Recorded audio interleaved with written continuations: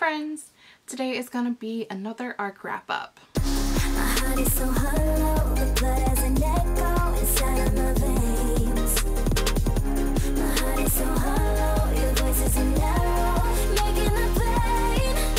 I have, I think, 6 or 7 arcs to talk about today.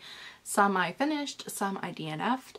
And we're just gonna go over and talk about my thoughts and let you know where we're at with all of that. If you do not know what an arc is, the majority of my arcs come through netgalley.com, and essentially an arc is an advanced reader copy, and it means that NetGalley and or the publisher offer the arc to readers ahead of release date so that they can read it and get reviews out ahead of release.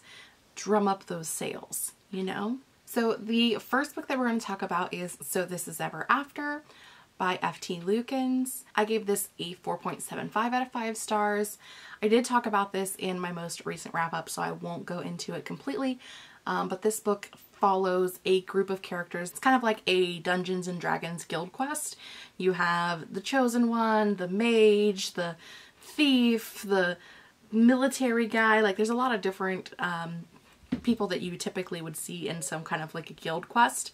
And so you have these characters that are going to this castle, and the chosen one kills the king, and he, you know, jokingly puts the crown on his head and is like, I'll be king for like 20 minutes because they're going to go to the tower and save the princess, who can then take over. Except when they get to the tower to save the princess, she's dead. So now he's king of this country that he didn't really want to be king of, and in order for him to be king, he has to marry by his 18th birthday. And really the book just follows them like setting up their council and making treaties with other countries and showing the people of the country that they're not as evil as the previous king. It was very much just like a fun, lighthearted read. While it does have high stakes, because, you know, if he doesn't marry by his 18th birthday, he gonna die. It still is pretty low stakes and more about building up the country itself than about anything else. And hello Merlin, welcome. We're just going to keep talking while Merlin's here. So we then have The One True Me and You by Remy K. England, and I DNF'd that at about 20%. The book is about 2 characters. One is at a comic convention and the other is at a beauty pageant, and they end up taking place at the same hotel. And they both are trying to find themselves and to discover, you know, who they really are. The girl from the beauty pageant is queer and wants to be with other women without it being stigmatized within the beauty pageant area, and the one who's there for like the comic convention, I think it's a video game, I don't really remember, but there was there for some kind of a convention, some nerdy convention, who knows, not me. And essentially, are you gonna lay down somewhere, or is this just our life now? Okay, this is just our life now.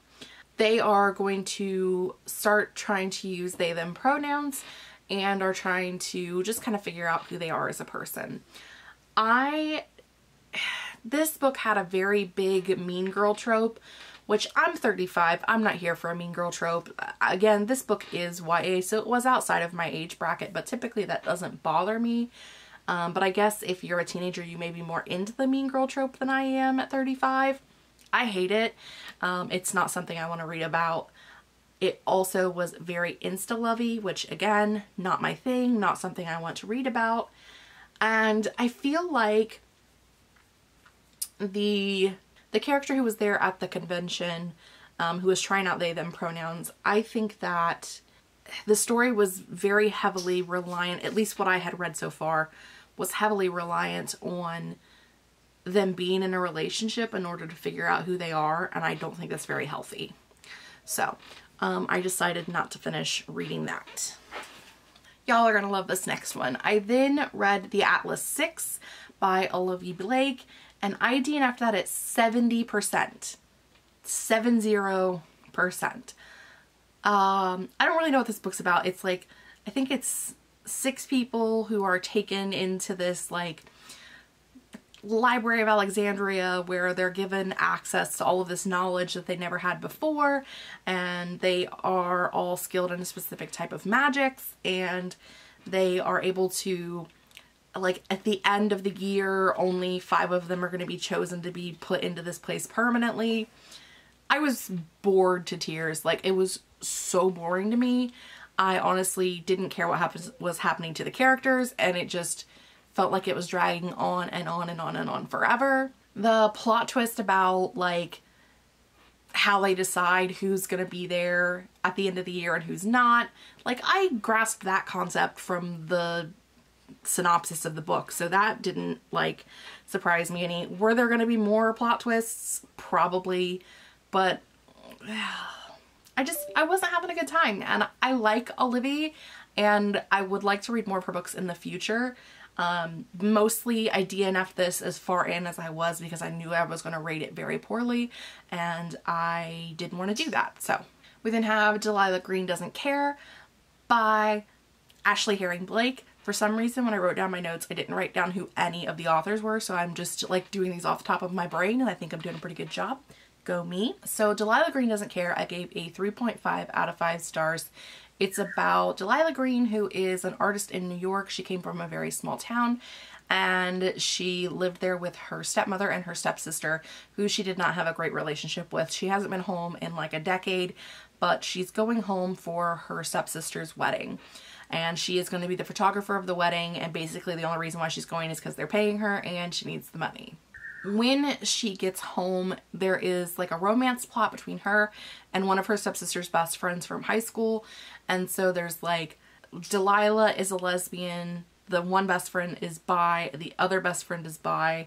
It's just kind of like talking about their relationships, their past relationships, their current relationships, how things are kind of working out.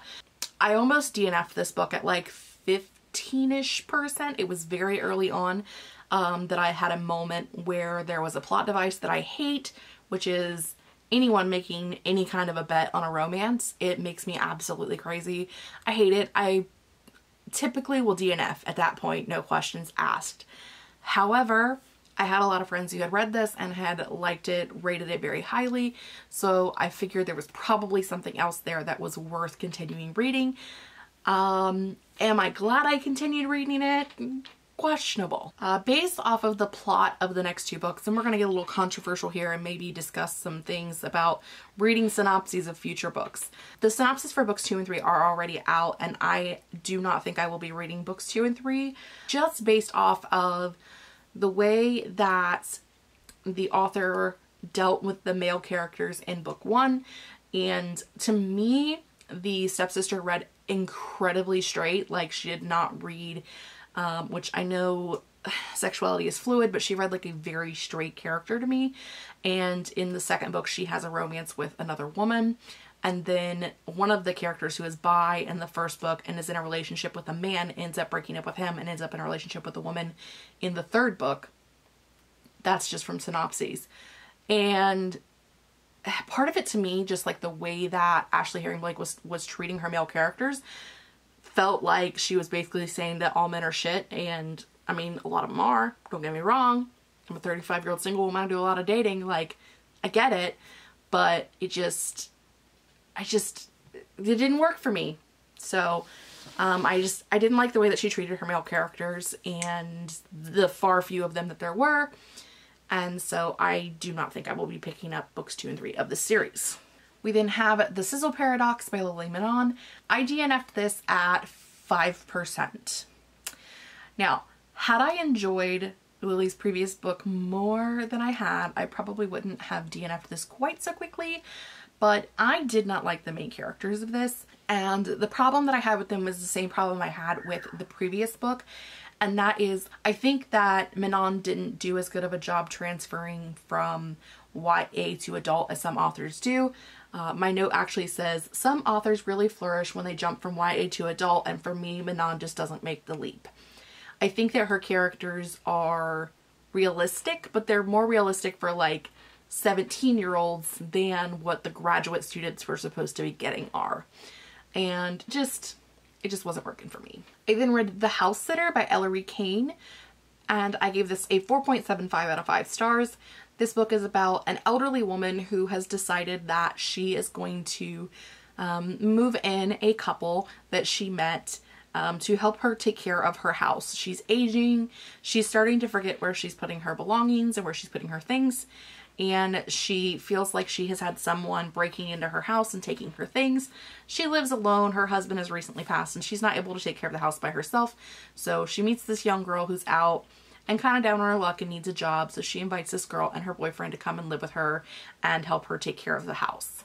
Honestly, it may sound like I'm overselling this book, but this was one of my favorite mystery thriller books that I've read. It was definitely more mystery than thriller, but it did have some thriller aspects to it, but definitely one of my favorites that I've ever read. There was a fantastic midpoint plot twist that I did not see coming, that really threw me for a loop, and I was just like, oh, well, that's new. That's not what I was expecting. And I did have a good idea of what had happened to our elderly lady, because you see her be shot in like the prologue. That's what the prologue is the elderly lady being shot, and then the book is like trying to solve her murder. But I did have a good idea of what happened and why and how it happened at about the 75% mark, but I did really enjoy getting to see it unfold on page and like connecting the dots to see if I was right. It had a very satisfying ending for a mystery for me that I don't get a lot of times in a mystery, so it may not work for some people, but it definitely worked for me. We then have The Dead Romantics by Ashley Poston. I gave this a 4.5 out of 5 stars. This book follows our main character who lived in a small town. It's like a Hallmark movie. She lived in a small town and she moved out of the small town as a teenager because she could see ghosts, and she, when she was in her early teens, helped solve a murder by talking to a ghost. And everyone in town knew it and thought she was absolutely batshit crazy, so she moved away. And she is now a ghostwriter for a very famous romance author. Her family runs a morgue, or a funeral home. Her family runs a funeral home in the small town back home, and her father is like the head and her sister is working beneath him running this funeral parlor. So she is getting to meet her new editor at the book where she works on her ghostwriter story stuff, and she needs an extension because she doesn't believe in love anymore. And he's like, fuck that, you are like already late and the shit needs to be done. And so she's like, well, I guess fine, whatever. Well, then she gets a call from her mom that her father has died. So she has to pack up her things, go back to her small town. And while she's there on the first day talking to her family, trying to figure out like, you know, planning funerals and things like that, there's a knock at the door. Who's at the door? Her editor, except he's dead. And that's kind of where you leave off at the synopsis. And so the story really is, it's a bit of a romance, but it is, in my opinion, more about her connection with her family and getting that connection back.